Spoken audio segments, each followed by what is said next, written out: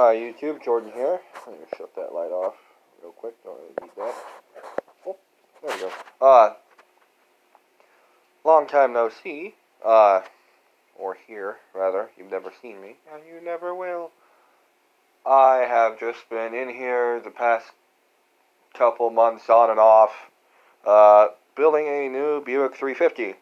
This one is a 71, so it was the first year of the low compression 350s. This, I believe, was about 8.5, maybe 9 to 1. It was a 2-barrel, so I think it's probably closer to 8.5. I've got the crank in it. It's turned 10 thousandths. Now I'll turn the light on.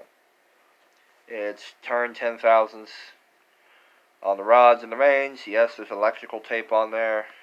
I had that on for storage. It's not going to do anything. Just clean the crank up with some brake cleaner before you put bearings on it.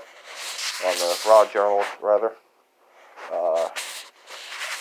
Buick 350s are notorious for having very bad casting flash in the lifter valley. I have taken a file when the block was still bare, taken a file and smoothed all this stuff out. I smoothed out this oil return passage right here with the file. As you can see, the bottom of the hole used to be about right there where my nail is. So I just took that and filed it down. The type of file I use is for that is called a half-round backordered file. Here it is. Yep. As you can see, half round, half of it's round, half of it's straight, and it's called a backordered file. I bought it at like Lowe's for $8. Kind of like a medium grit, I guess you would say. There's not really any grit on a file, but like medium coarseness. And then over the course of a couple minutes, just sawing back and forth. Got that done. I got a mock-up cam. It's a free cam I got with the engine. It is fairly tiny. It's basically an RV cam for a Buick 350. It's like 439 lift, 252 advertised duration. I think it's on a 110 lobe separation. It's pretty tame. So instead of using this, I ended up buying another Crowler level 3 cam, which is not too hairy. It's 448 lift, 476 lift on the intake and exhaust. It's got about 20 more degrees of duration on the intake. It's got 281 degrees on the exhaust. It's on a 112 lobe separation, so the lobes are a little bit farther apart, so it's got a little bit more lump to it than this would.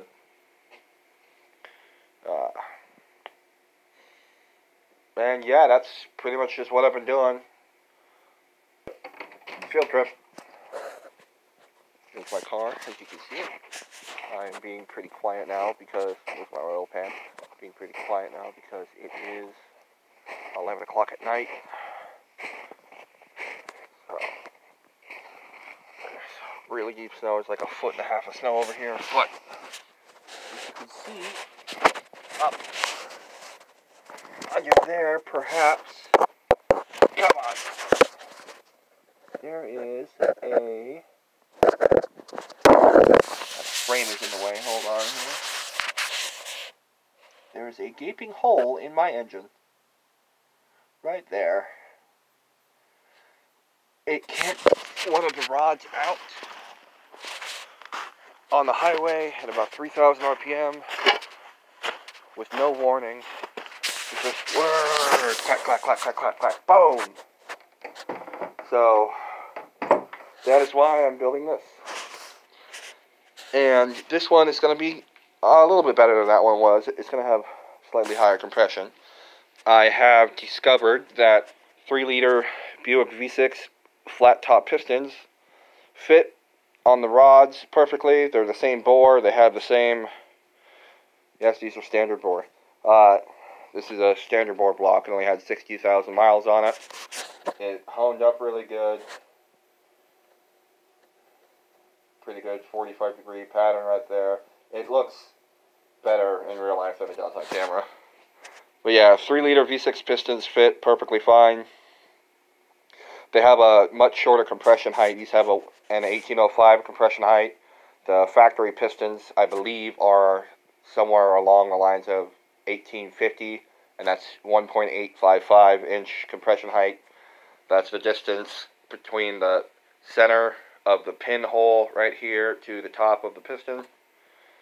So these, because they are much shorter than the factory ones, even though they're flat top, they will only net about 9.5 to 1 compression.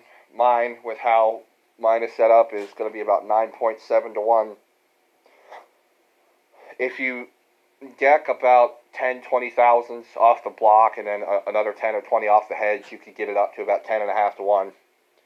Or if you use a 20 thousandths steel shim head gasket from TA Performance or another vendor, you could get that extra half point in compression, bring it up to about 10.2 to 1.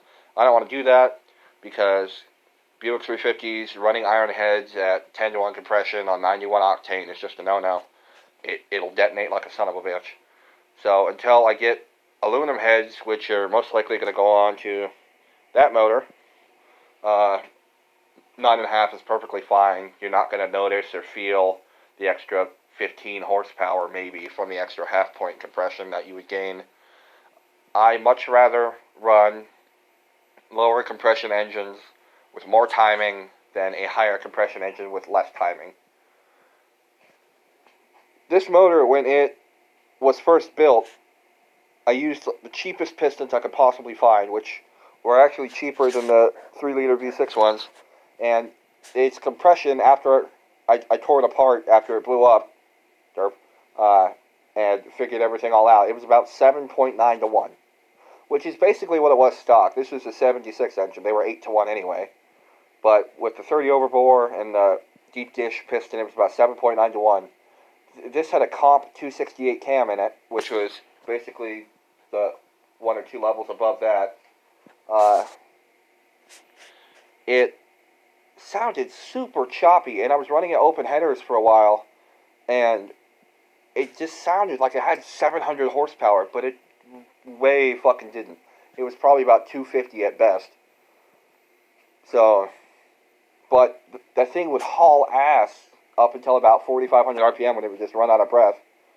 That's the benefit of having low compression, being able to crank to like 14 degrees initial timing on it, and just whatever timing your distributor happens to have. The ones I use have 22 degrees mechanical advance.